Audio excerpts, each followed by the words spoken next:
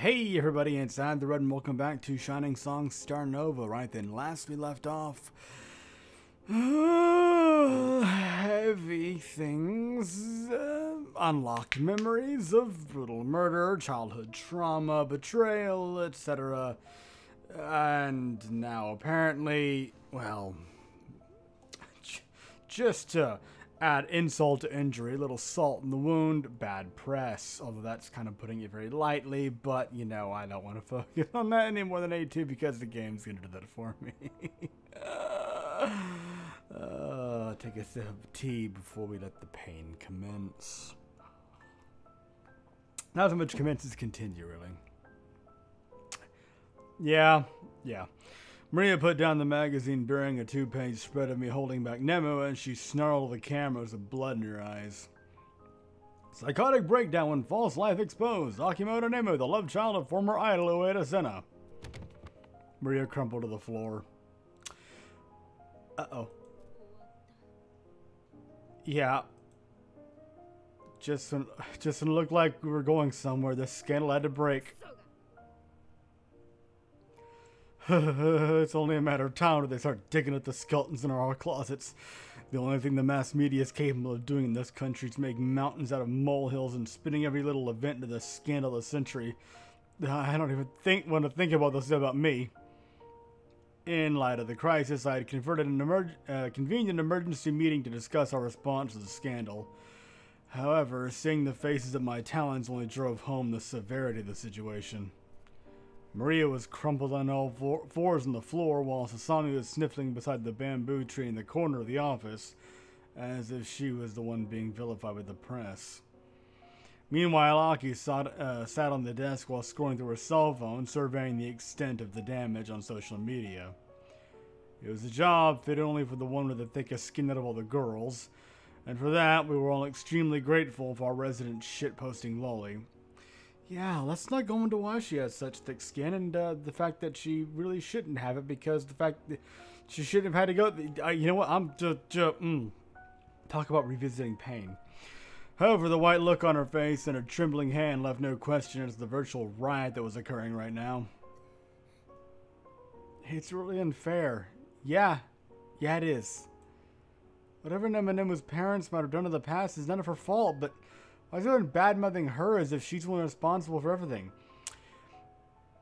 Because there's a lot of people out there with no sense, too much time in their hands, and nothing better to do, and this is how they make themselves feel good by bringing other people down. Yeah, it is messed up. Yeah, it's really messed up. People aren't acting right. There. Oh, you're trying, Julie. That's nice. Well, Sasa-chan, you know, whenever someone gets popular, you end up with a bunch of haters who are just jealous you made it big. So whenever a celeb falls on her ass, you get a mob of people fixing to get on your case for no apparent reason. Don't worry. As soon as the next big scandal breaks, they'll just move on to shit on the next poor sap that happens to get picked up by the media. It's not the end of the world. Don't cry, Sasa-chan. Shh. Aw, you're actually helping. That's sweet. Hey, wait. Why the hell am I even comforting you and you're not even involved in this? Okay. You know, for a split second, you kind of went selfless and were doing something nice. And then all of a sudden, like, you're not the center of attention for this. Why am I probably... She clearly needs, you know, some comfort. Just...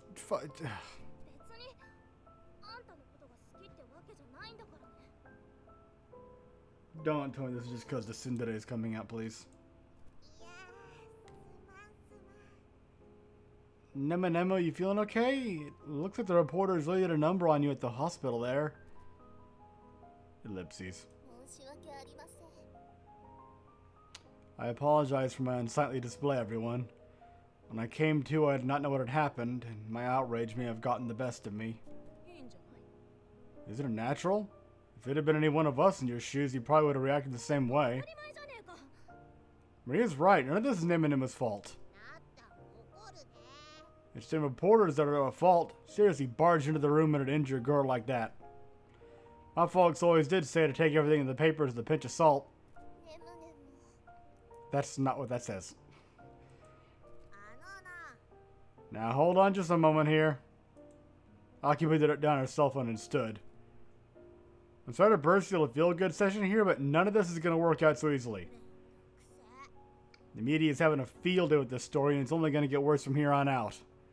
So far, it's only the tabloids in on it, but it's only a matter of time until the mainstream media starts poking around. After all, this isn't just a little idle sex scandal, but an attack on the reputation of two big industry executives. Honestly, given the stakes here, I suspect that whoever broke this story wasn't even after Nemu, but was looking to embarrass her parents. Seriously? Shit, then could we be in the middle of something really big here? I wouldn't be surprised in the least. But my point is that we're not going to be able to lie low for a bit and expect the story to blow over. They're going to be talking about this for months. At this rate, it's going to be a permanent scar on the face of Starnova. No way! What are we going to do? Isn't it obvious? Nemu is at a step down as the center of Starnova. Aki's words finally crystallized what everyone else was thinking. And for the first time, not one of them wished to be the center of Nemu's place. They merely wanted to survive this ordeal. And the best way to accomplish that was to simply remove the one being attacked by the media from the spotlight. Aki-chan, you can't say that right in front of Nemu like that. Seriously, you never give up, do you? Unfortunately, I'm not saying that I'm qualified to replace her, but it still has to be done, or else there won't be a Starnova for Nemu to be the center of. Do you think so too, producer? Everyone, I'm sorry as well for getting blindsided by this. I've been aware of Nemu's past for a while now, but it never occurred to me it could come back to bite us like this. I've let you all down. I apologize. I bowed down to the girls, legitimately frustrated at myself for not having seen this coming. What should I have been doing all this time? The girls trusted me as their producer, and I had dropped the ball so badly. As for the center position, it's still too soon to call. Maybe some of the big scandal might break and distract the media. Maybe Nemu's fans might see reason once the initial drama's faded. I'm sorry, everyone, but give me some time to come to a decision. Producer-san's right. Let's not make any hasty decisions just because we're stressed out. That'll just make the situation worse. Yeah. But one thing is clear. Given the circumstances, we will have to postpone our anniversary live. Yeah. Right now, our fans are upset with us. At this rate, if we try to hold it live, all that's going to happen is we'd be booed off the stage. At best. No way, but if the live's not on the date of our debut live, would it really be an anniversary live anymore? I see what you're saying, Producer-san, but, wouldn't that be seriously bad for you? It's majorly bad. The venue, the equipment, the contractors, and who knows what else have already been paid for. Not only that, we'd probably have to refund all the ticket sales, too. Oi, producer. Can we really survive a huge financial hit like that on top of everything? I'm sorry. The mood reached absolute rock bottom. This simply shall not do. I refuse to accept the postponing of the anniversary live. Everyone has worked hard to make it a reality. You say it'll be postponed, but in reality, we don't even know if we'll ever be able to hold into the live, do we? Is Starnova really going to end? Ellipses. Further ellipses. Everything is her doing. Haruna's the one behind all this. Nemu, but why would she? She had no choice. Last night I saw Kamajo in Haruna's office. I heard as clear as day. Kari-chan's transfer into Starnova is actually a trap. She's been sleeping with a fan ever since her father got arrested. Kamajo was planning to reveal the truth right after we announced her transfer at the end of her anniversary live. Now that their secret's been exposed, they had no choice but to use the nuclear option. All to silence me, and then Starnova. Yikes. Feel like I've just stepped into a conspiracy way above my head. But knowing that guy Kamajo, it could all be real. Why didn't Nemu add on that Kamijo is also apparently that Harun is having an affair with Kamijo. I mean, it's not attached to the main issue there, but it is connected and could be a this is also happening sort of thing. I don't know. It's true, isn't it? All this is a plan to ruin Starnova. Yeah. Have we been played, Bikun? Everyone, I know it's tough, but let's not jump to conclusions. I can only play the only move I had left. Merely calm the girls down and try tackling the problem after having conducted a more thorough investigation. Right now, everyone's stressed out. We're going to be jumping at shadows at this rate. In this situation, I'm sure you girls can understand the kind of pressure Kaori-chan must be under thanks to her own scandal. Let's not add to her worries by making accusations unless we have evidence. After all, that Kamijo guy is a real piece of scum. Who knows whether he was telling the truth about Kaori-chan or if it's just another one of his machinations. I suppose producer's right. As expected, a Black Knight. Too much faith, but I mean, sure. It's true. We mustn't suspect the new Kohai of such terrible things without hearing it from herself. Ellipses. Once again, he's taking someone else's side. I mean, you didn't exactly make the best impression, I will say that much.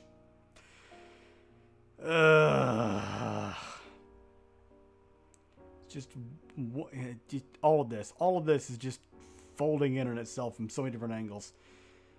I swear I'll get to the bottom of this. Once we've gotten the facts, we can decide what to do together. You should at least talk to Nem about what she just said, rather than just basically throwing out her her testimony there. I mean, you didn't completely negate it, but you basically circumvented it and kind of ignored it. With that, I dismissed the obviously exhausted-looking girls for the day. I escorted them out from the wall of paparazzi lurking outside and booked them all into hotel rooms, thus the media set up camp at their private residences as well. Yeah.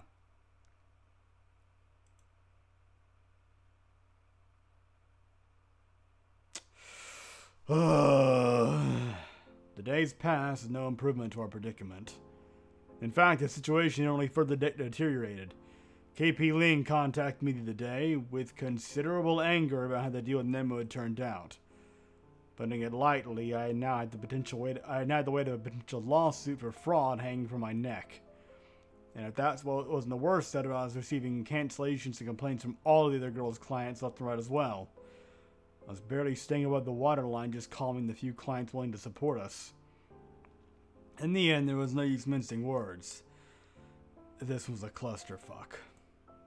In front of me was a box filled with torn up Nemo posters and shattered Starnova CDs. Some clever hater had the bright idea of having it shipped to our office. That's not clever, that's just petty. Some fucking fan he was. Turning tail and backstabbing his associate just to slide us out of trouble. Not to mention, apparently, having paid for a bunch of shit and then destroying it.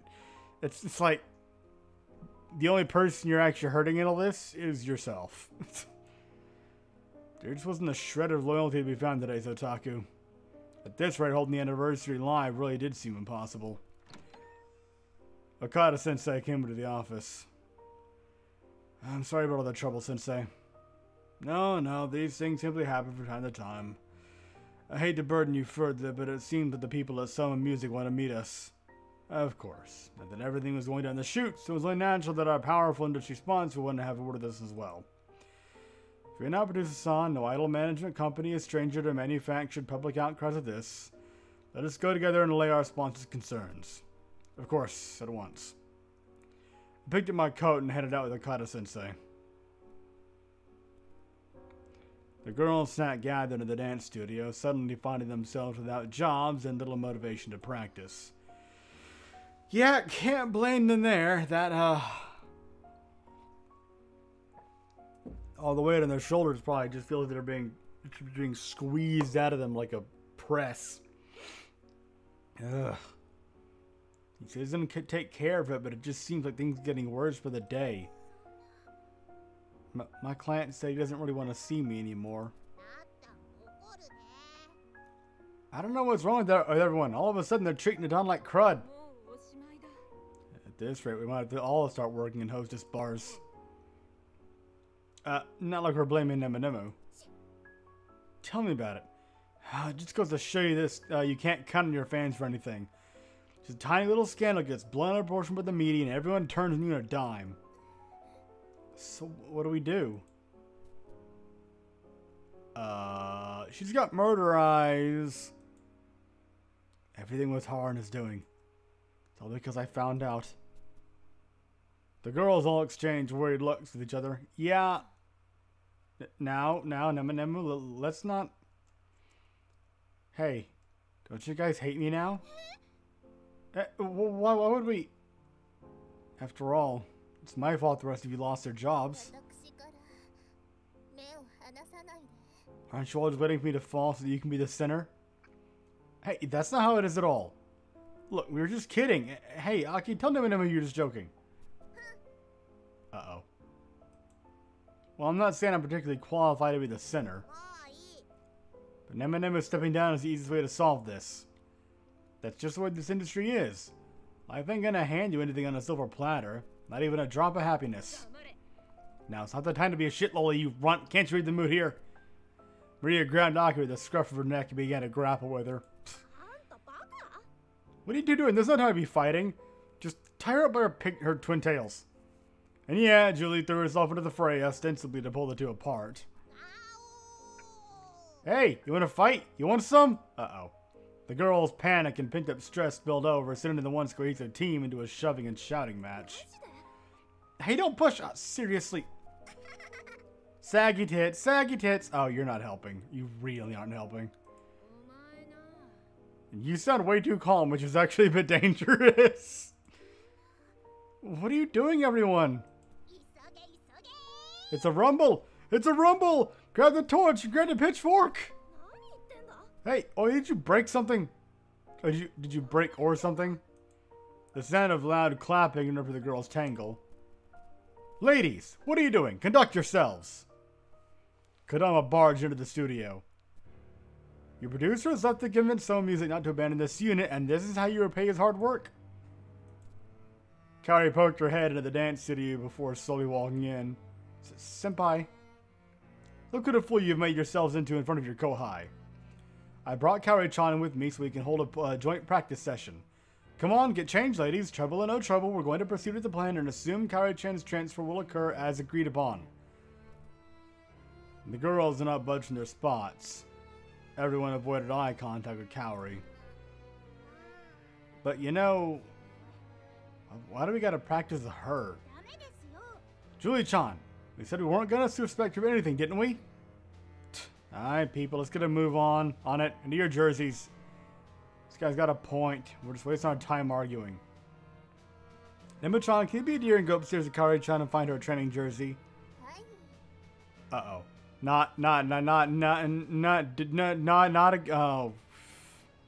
Of course.